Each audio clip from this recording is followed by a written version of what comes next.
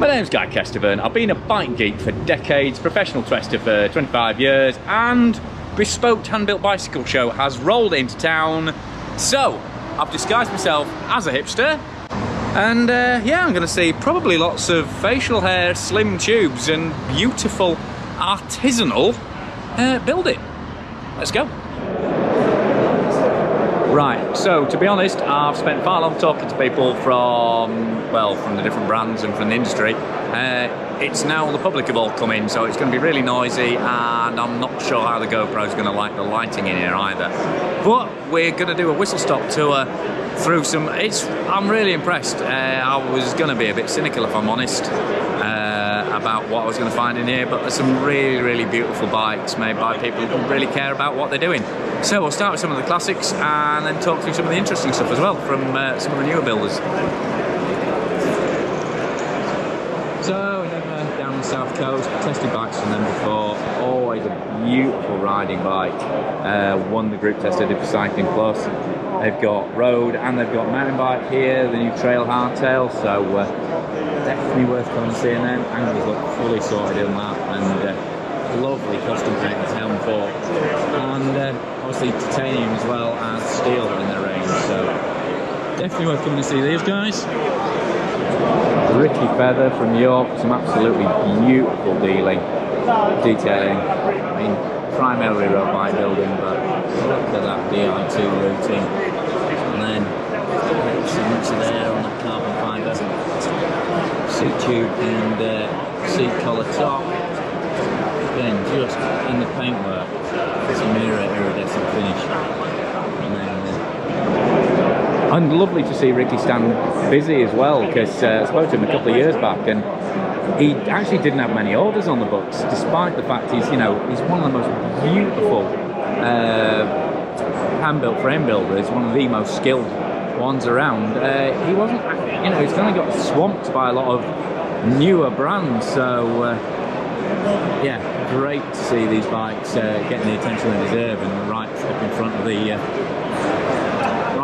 shop, start of the show. This is what you come in when you see when you come in. So you've got the TT bike there, and then S&S Company's bike as well, and just so much paint on that. That's just a lot. Condor as well from Grazing Road down in London. Again, other bikes that I've tested for Cycling Plus and others, and just beautiful tubing blends they put together for them, and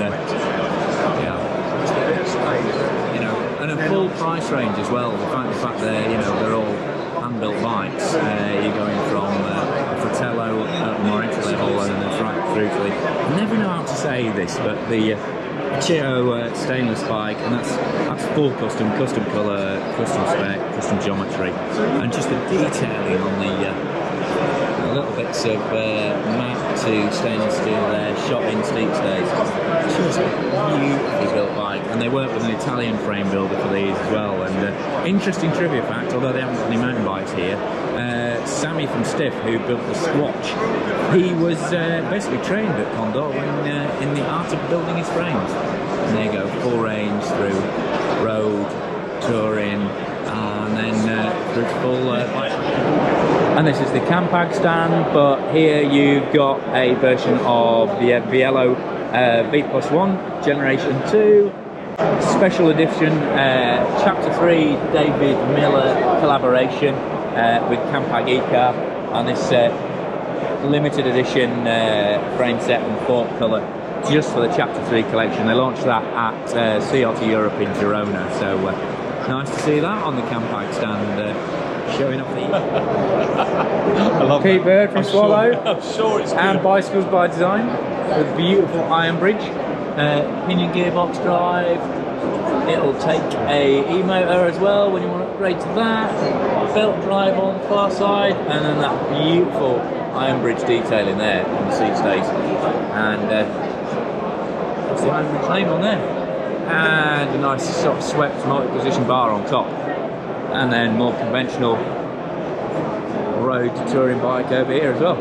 And of course, these are the guys who put my tandem together, so I'm actually going to bring that down to the show. Lean it up in the corner, aren't I, Pete? John from Just Riding Along's here with his handmade wheel sets. Definitely worth going and seeing to sort out your annular needs, I would say. Good show so far? Yeah. Seems like it's getting busier, doesn't it? It is now, yeah. Yeah. So, yeah, if you're familiar with my group test work, you'll know that John's Wheels have won a whole load of stuff. So, yeah, very, very smart guy when it comes to putting together wheels. And I have to say, one of the bikes, a couple of the bikes really, really caught my eye on the clandestine stand frame builder from down in Bristol. You've got this kind of trail bikey, bike packing bike with the frame bag in there and room for a mega flask as well. Now, classic layout, but really nicely executed, right down to this super short custom stem. But this is the beauty, this kind of long wheelbase, almost cargo bike, touring bike, fat bike combo. Again, massive keg storage in there, you've got 853 cranks, and this is the win here. This amazing truss fork with the biplane crowns in there, and a double curve down on the dropouts, which just made the whole fork. Just talking to a frame builder over there, he said made the whole thing a bit of a nightmare to do to build actually, but yeah, the results are pretty damn stunning. So this kind of epitomises sort of the bespoke handmade show for me. The amount of detailing and workmanship that's gone into this. And then I think if you want full on kind of multicolour indulgence, the prize has to go to this Dear Susan from Revit Cycles. Well, just take a look, everything from the Velocity rims with the dual anodizing on, right up to this paint job here, this mix of kind of graffiti and raw, and then I don't even know what these QRs are, but these are gorgeous. And a classic old B17 on top, and I mean these bars, where do I even start? Out of socket titanium kind of Jones meets drop bar, and then a custom painted Lauf fork. Pretty sure that ticks all the boxes, and yeah. Rust never sleeps, and to be fair, I think your eyes are going to need a rest after staring at this for too long. But what I like is the fact that the same guys who do this also do this absolute classic sort of René Hurst, almost, you know, 1930s French Audax inspired randonneur bike, you know, right down to the beautiful little titanium wraps on there, old school panties, you know, gum levers, and you know, just really, some really nice detail in there. You know, a little real light in stays, and that classic kind of Doors Galaxy colourway as well. Yeah, I do know, again, just like the fact that the same brand can produce all these different diverse. The guys from Wizardworks will sort you out, whether you want stealthy camo for your you know, minimalist bike packing endeavours, or if you want to go full 90s local motion flashback horror for those of us who lived through those turbulent times. You know, Wizardworks full range of super durable 1000D Cordura bags, you know, really built to last. And again, you know, big range of designs, big range of different bags as well. A load of other brands as well. We've got Albano, we've got Spoon, we've got Chater Lee, the retro component specialists. We've got Shan, the Scottish guys. You know, they've been producing bikes like the Stoker, Shugs, Douchey, just a whole range of classic bikes that kind of almost started, you know, these guys were doing kind of gravel and all-road well before anyone else, bikes like the Douchey and the Stoker. Very early on, and you know, before this became a kind of a mass-produced and mass bike. Going full enduro with the guys from Rideworks and Cole. This multi-adjustable 6170mm travel enduro bike, comes over on mullet, got 853 frame set, you've got some really nice detailing, beautiful paintwork on it, and of course, as it's the Bespoke show, you've got a Brooks Cambium saddle on there. And it's the limited edition copper one as well, the same one I've got running on the tandem. But yeah, and then CNC machining on these linkages is done by the guys at Rideworks, so they just flip around here. And yeah, another UK CNC machining componentry, and they've got this raw frame here as well. So yeah, it's not just road bikes and gravel bikes here, and it's not just metal bikes either. We've even got some wooden ones with Tumpa. And you got components to look at as well. You've got Luke and Nick here from Presenti. That's special. And even then, even on the component stands, you've got some really nice pieces of Oh yeah. You've got bare frame supplies with the dropouts there if you're thinking of building your own. You got Rory with Thompson and a custom Kinesis bike there. And then you've got Raffi if you're an hard rock enduro or Ardmores rider. You'll know all about Raffi on his trials bike. And yeah, it's the new 20 gauge and 12 gauge and the 410 gauge hardtail. As I can tell, it's beautiful stay there.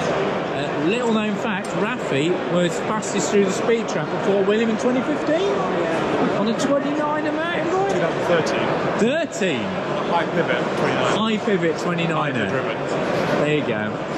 Raffi's been there, done it, seen it. And yeah, he's getting his... They're coming into production now, aren't they? Are they in production yet? 29 donor bikes. Yeah. No, these. Yeah, these are. Sweet.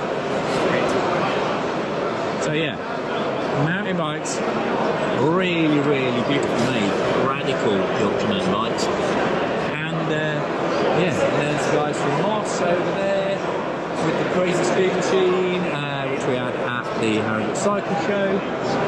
We got all the SRAM folks, there's Mick and there's Stewie, and we've got this Howler bike here with this ludicrously high bottom bracket, but you know, super complicated linkage in there as well. Been shown up on the SRAM stand. You've got another of Raffi's bikes here, gravel bike, and then this kind of mad touring bike which combines SRAM axis mullet with a time trial chainring and a hydraulic reverb post and 4 restrap luggage, because why not? And why not match your gravel trim tyres to your purple paint? And this is the vary angle, and as you can see, 65 to 75 degree head tube angle for changing your climbing attitude and your overall geometry. But because it's on an extended radius, so the virtual pivot point is kind of basically out here, what it doesn't do is change the ride height at all. So you just unlock it there, and then wind that, and up she steepens, ready to tackle those.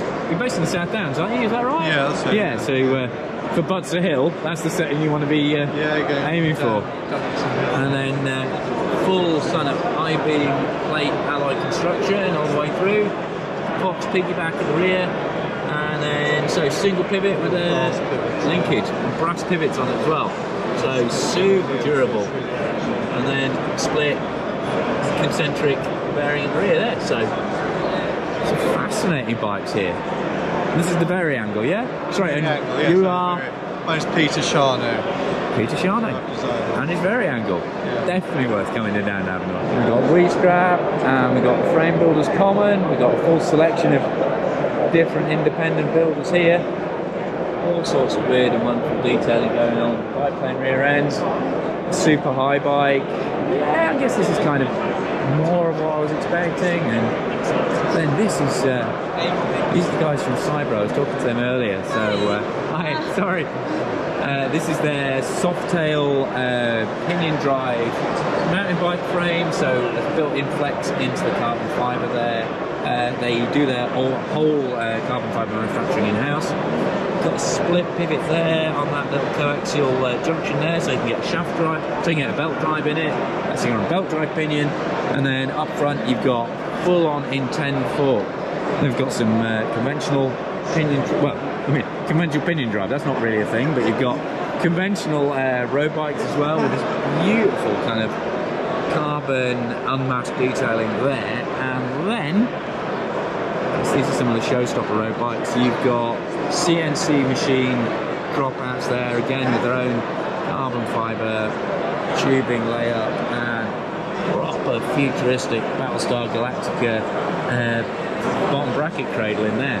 And again, you know, really reminds me of the old wound-up forks, but just a really nice, you know, it's lovely to see, you know, not just steel. Again, some really interesting artisan carbon fibre from kind of the bike centre of Italy, isn't it? You're from northern Italy, that's correct, yeah, I'm from Bassano del Grappa, yes. Yeah, so thanks guys. Thank you. And of course, you know, handmade doesn't have to mean lo-fi. The guys from Hope hand-built all Blair carbon fibre bikes. So this is the latest prototype. It's the high pivot bike. So let's swing around to see the drivetrain there. Developed, ilking more of my top enduro races. So itching to go and have a go on this as soon as I can. Already been raced at EWS in finale, as you can see.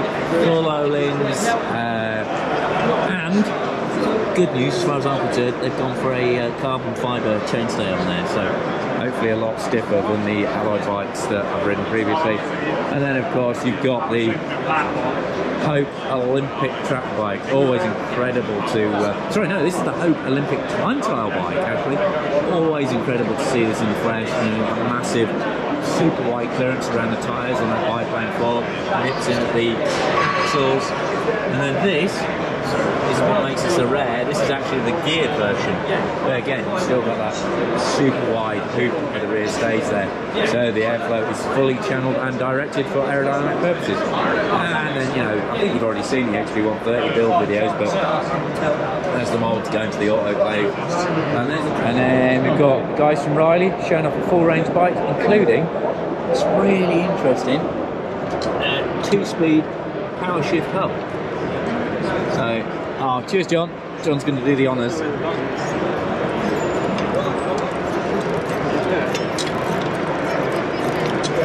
Yeah, there we go. Yeah, you can feel that through the pedals. That is really interesting. Again, you know, beautiful framework on those riders, both titanium and steel. So, there we go. That's a quick rundown of kind of some of the highlights of Bespoked show here in Harrogate. So, massive thanks to Zero Cycling for sponsoring the channel, PEs and Crud as well. Thanks to the press team here for letting me in. Thanks to all the guys I've chatted to today. Come in, find your own gems, find your own favourites. Let me know what you think of the various things you've seen in this video in the comments, or if you're coming down, talk to me in the comments as well. But yeah, definitely worth dropping down to Bespoked in Harrogate. And if you're here on Sunday, I'll probably be prowling around again, so might see you then. Or I might see you on the SRAM gravel or road rides on Saturday morning at a prologue, 8:30 in the morning if you want to come and join them. But yeah, so thanks. For now, I've been Guy Kesteven on Guy Kest TV at the Bespoked Handbuilt Bicycle Show in Harrogate.